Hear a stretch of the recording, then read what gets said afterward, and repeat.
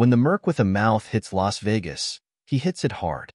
Disney showed off a fresh sneak peek at Deadpool and Wolverine at CinemaCon, the annual convention where studios preview their upcoming slates for movie theater owners.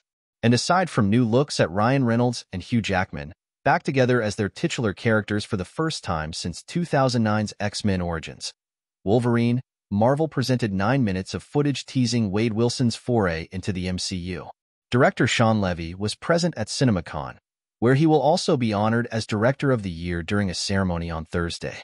He told the crowd that he counted himself lucky to direct this team-up that all of us fans have waited at least 15 years to see.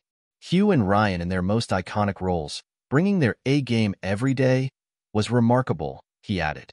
Marvel Studios president Kevin Feige also teased that the film is effing awesome. "I'm allowed to say that," he told the audience with a grin. "It's R-rated." The footage introduced Reynolds Wade working as a car salesman, stapling a wig to his head before heading to work. He later admits to friend Peter, a returning Rob Delaney, that he's struggling to adjust to normal life, having retired from superheroism. Later, Wade celebrates his birthday with some familiar faces, including Leslie Uggams' Blind Al and Morena Baccarin's Vanessa.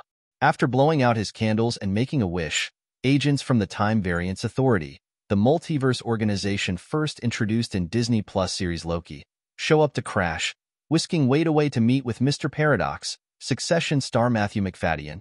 At one point, Deadpool turns to the camera, breaking the fourth wall to declare, "Suck it, Fox. I'm going to Disneyland." The footage ended with Deadpool reuniting with Wolverine, driving together in a car. There, Deadpool pokes fun at Wolverine's costume, arguing that his color scheme makes him look like he plays for the Los Angeles Rams. Various other names and Marvel characters have been reported to appear in Deadpool and Wolverine, but only a select few have been officially confirmed.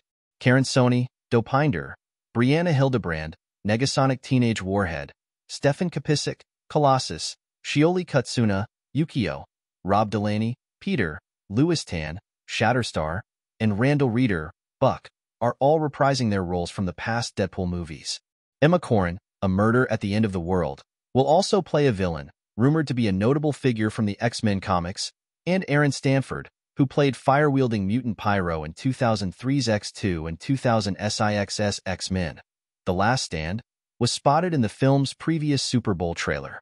Deadpool and Wolverine will be a third-wall-breaking multiverse adventure that sees TVA agents yank Wade Wilson / Deadpool out of his reality and into various others. The film is set for release on July 26th.